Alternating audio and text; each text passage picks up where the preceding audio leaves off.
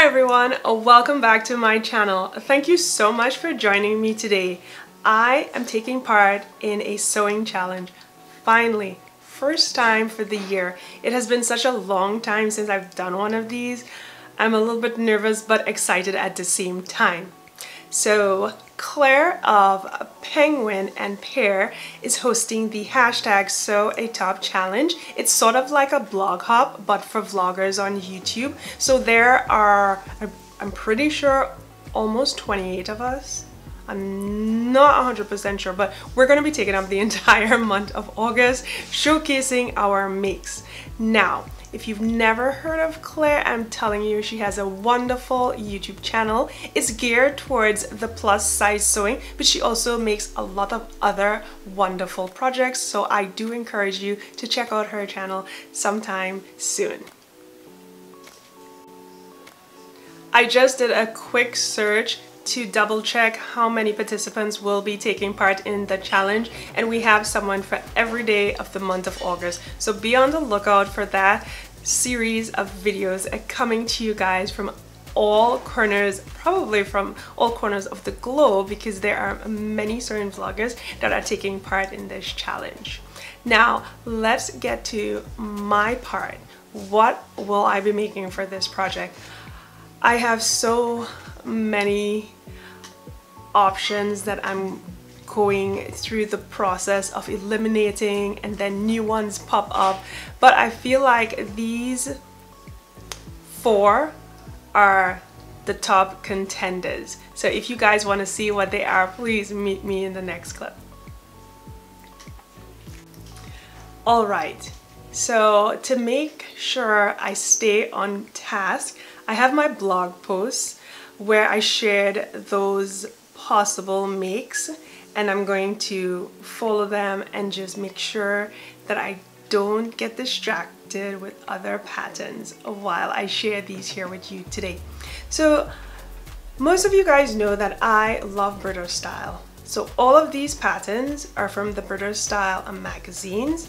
I will leave you guys the name and number of all these designs down in the description box so you guys can go and check them out, or you can also follow the link to my blog.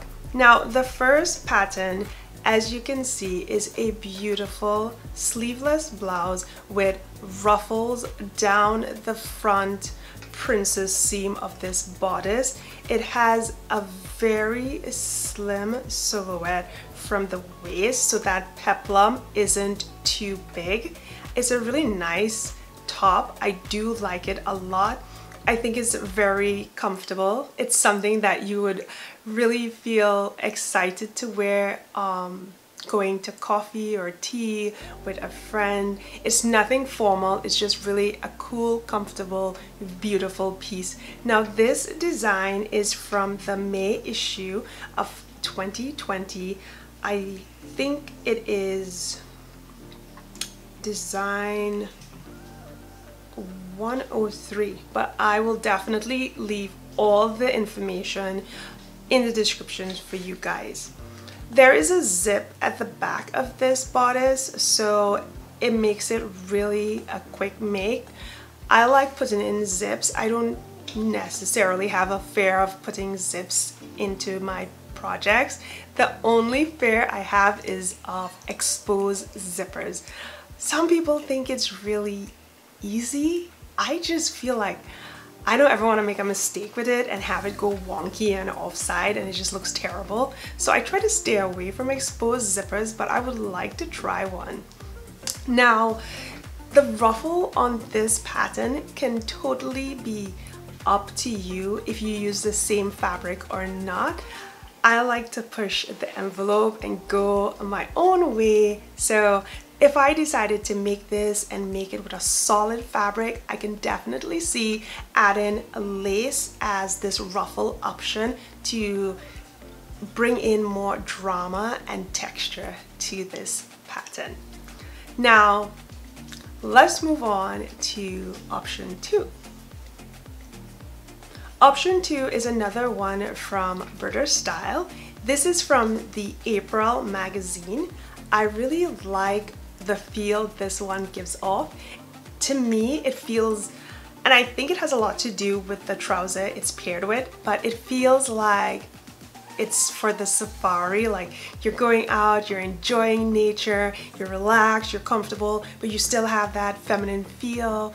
I love feeling like a girl and being all feminine and just beautiful. I just love that. So I like pulling feminine pieces in with strong masculine piece. I like to balance it off that way sometimes, and I think this blouse with this trouser totally gives that effect. I love the ruffle, and right now ruffles are big, puff sleeves are big for this season, so I feel like it keeps in with the romantic theme that I see going on right now, but it's not too much. If you don't like over the top, you know, this is a good one to start with. So I may try this one.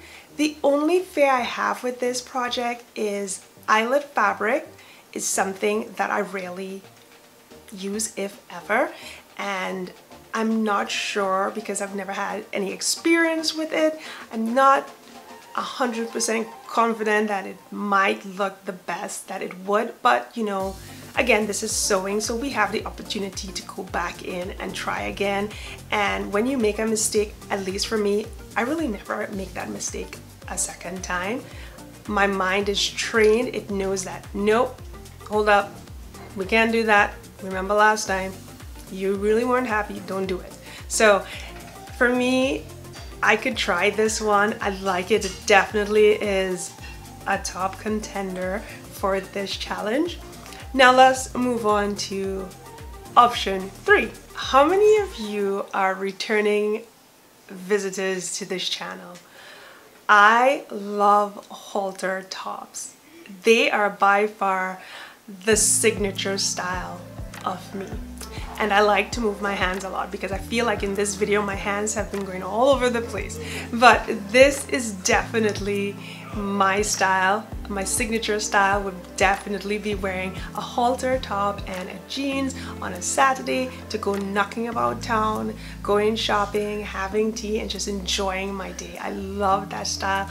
It's so comfortable and it just brings out my shoulders. Love it.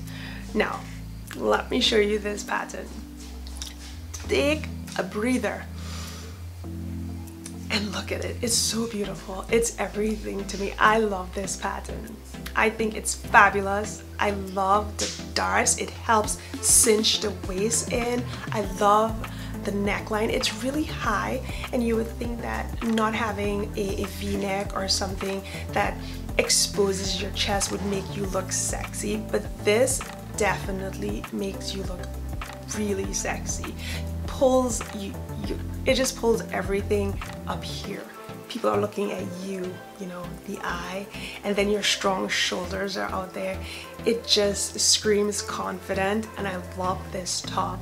Now, the second version of this top in the magazine is a more light-hearted one. It's got more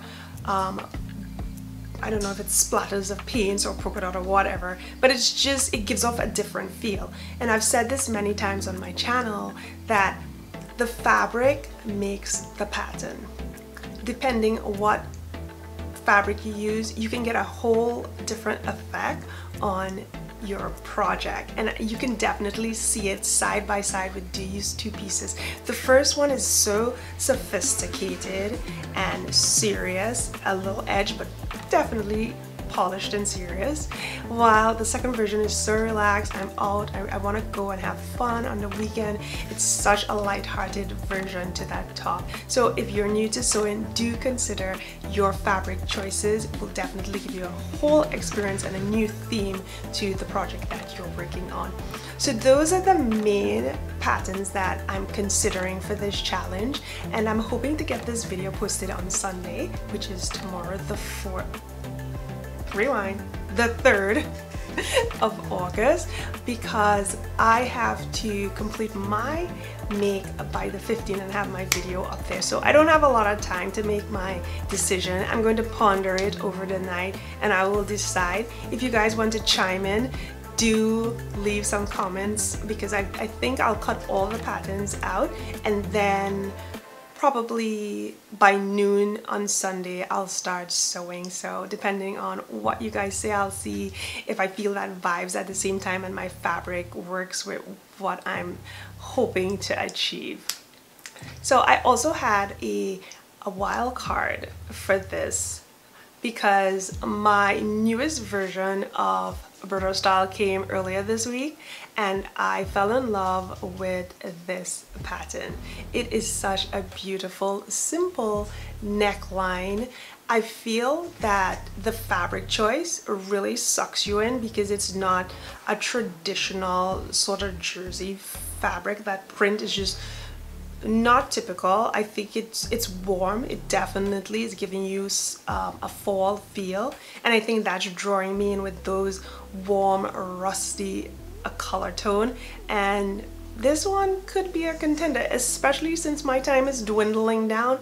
I might actually go for this, but in the end, you guys will have to come back on the 14th to see what my choice is, how I styled it, and yeah, the overall project. I'm really excited about it. Now, if you guys want a few more inspirations, if you would like to tag along and join in with us, I have my link to my blog post down below. I have a few more options that would be really nice and sweet for a top for the summer. So check those out. I'm really excited to get this project rolling. So enough said, man. I gotta get cracking. So I will see you guys on a next video. If you like this one, don't forget to give it a thumbs up. Turn your notification bell on if you're subscribed, and if you haven't subscribed, please take a moment to consider. If you enjoy my content, then I would love to have you follow me, and that will just bolster my confidence and just get me motivated to make more of these. So I'm gonna sign off now, give you my thanks and well wishes for you throughout the weekend. Bye bye.